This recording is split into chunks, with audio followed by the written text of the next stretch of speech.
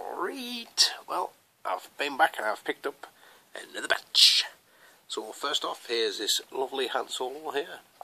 And this is from his famous scene where he shoots Greedo in the chest. And it's a really nice, fantastic Power of the Force figure, that one. This is where we're going back to more realistic looking body types rather than when they were all on the steroids and stuff.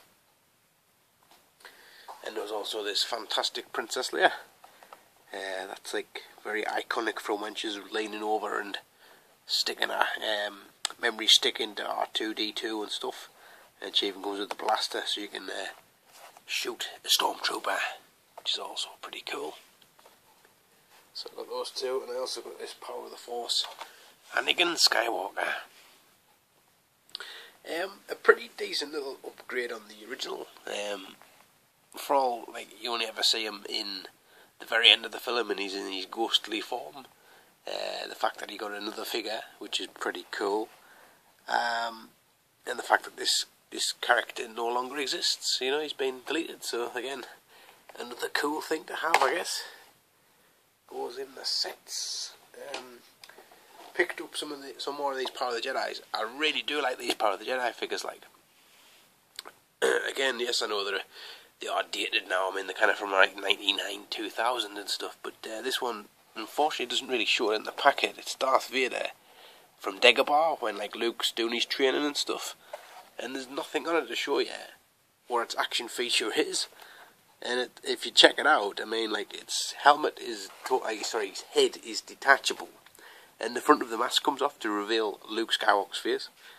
Surely that should have been, like, detached and open to see in the packet. I mean, you know, it's kind of such a shame that you can't see that just on the figure there as it is. But hey ho, you know, I guess if there was another one I could have picked one up and then opened one, I guess. And here is Aurra Sing, and this is, I believe, our first ever figure. Pretty odd looking shape on her, and she doesn't have her antenna on this one. And I kind of hummed and hawed whether I wanted to pick this one up, but finally decided I would get her. I don't have many bounty hunters, so figured I might as well bolster my ranks. And I'm really having a Wookiee binge, so I had to pick up this Chewbacca. This is when he's fixing the Millennium Falcon, and he's actually a pretty tall Chewbacca. As you can see by this collection 2, that Chewbacca is considerably taller. And this is the one where he's doing the Macarena after he's won a game of chess, and he's Macarena, or as Chewbacca's go,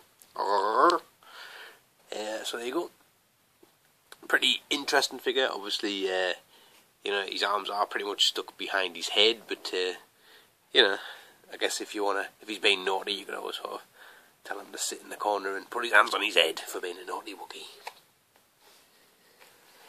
Continuing with the collection 2, here is Snaggletooth, who was a favourite of mine as a kid, the originals, and this one's quite a lot different. I mean, he still has the same little emblem on his belt in a similar colour, but he's just totally different looking. The fact that he's like, I don't know, it just kind of looks a bit like a mutated Dennis Waltman there or something. And articulated knees.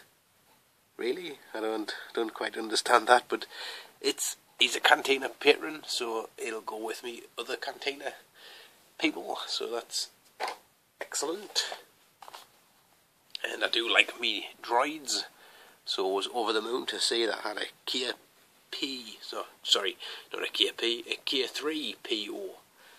This is the one from Hoth. You can tell that because he's white.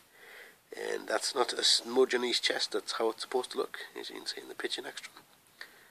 So that's a nice little droid there. Well, chuffed to have picked him up. And I've decided to start getting some Padme armadillos. And this one's obviously not Padme, this is the decoy, famously played by Keira Knightley when she was about 9 or something. So there you go, that's her as a decoy. And then here is Queen Amidala in Agate, mourning our country being taken over. I will not condone an action that will lead my people to war. And here she is at the end of the film when she holds up a glass ball and says peace and all that. So nice, funny looking face on her. Why so serious? Why so serious? So there you go. That's the armadillo selection. Right, a few random rare. That's not probably what I was trying to say. Here is Max Rebo. Another 2-pack here with Duda Bonavidio on the sort of, I guess, saxophone, is that? I've yet to find a Droopy McCool, but I do particularly want it because you do get the Cantina bar person there, which that'll be pretty awesome to have. A nice update, modern update on these. Although it looks very similar to the original. But I suppose it would do, seeing as that was kind of what he looked like he was playing in the movie. Right, got Luke Skywalker from Empire Strikes Back. And this is one that comes with his face totally mashed up. So that's a really nice looking figure. His goggles look a bit large like, but yeah, what can you do? The Wampa wasn't there, or at least I couldn't see him or find him. Do particularly want that Wampa. Looks really, really cool. Cool. Well, he would do if he's from Hoth. And here is this very nice Covert Ops Clone Trooper. And he has some excellent detail on him. Nice paint, decor and everything, all shiny, grey and camouflagey. Comes with 2 guns, a big blaster and stuff. And there's a picture of the figure on the back of what he looks like. And I think this one, that was like an exclusive one, that one. So it was pretty sweet little pickup. And dun dun dun, Star Trek. Star Trek? No.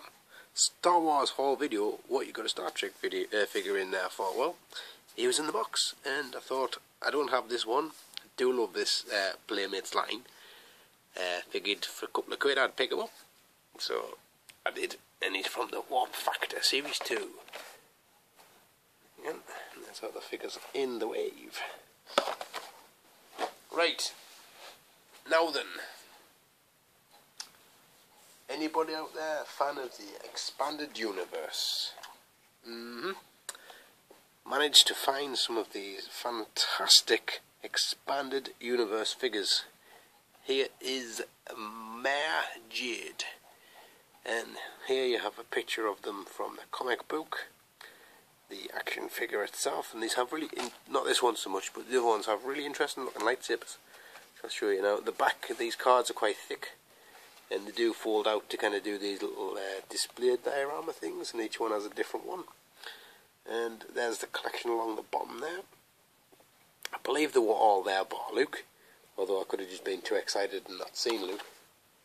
So because they were all there, I thought, well, it'd be rude not to pick them all up, wouldn't it? So there's Grand Admiral Thrawn with his little snaky thing round his neck. I do have a more modern version of this guy, but he's a pretty cool looking character and always worth picking up. And there's his diorama thing on the back there. Now there's Princess Leia. Now this is what I was talking about, the lightsabers, to kind of go really different, kind of more like a bog roll tube holder handle on them, which is quite mad. And there's Princess Leia with a cape and slightly monkeyish looking face. And again, her diorama. There's a few more to go, so you will be hearing the word diorama a few more times.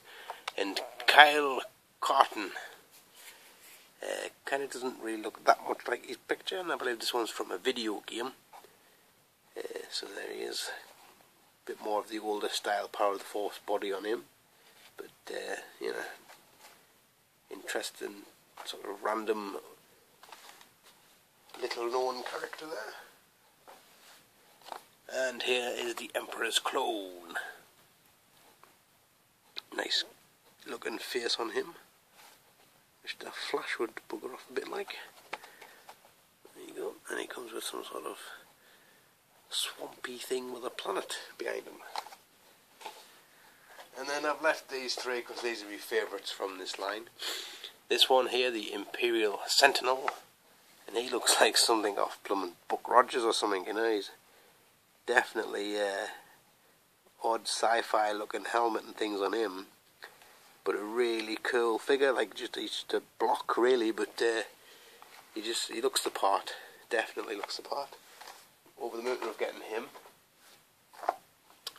Also over the moon of getting this guy, this Dark Trooper, and this one's from the video game as well, but he's just gigantic, kind of, I guess, a precursor to the Super Battle Droid, I guess. And Space Trooper. Now, unfortunately, this one has got quite a yellowed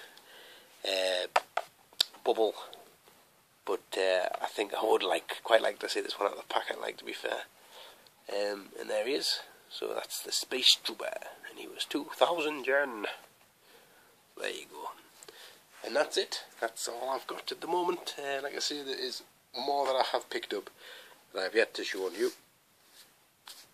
But these were the latest. So thanks for watching. Obviously, let us know what you think, and I'll catch you later on.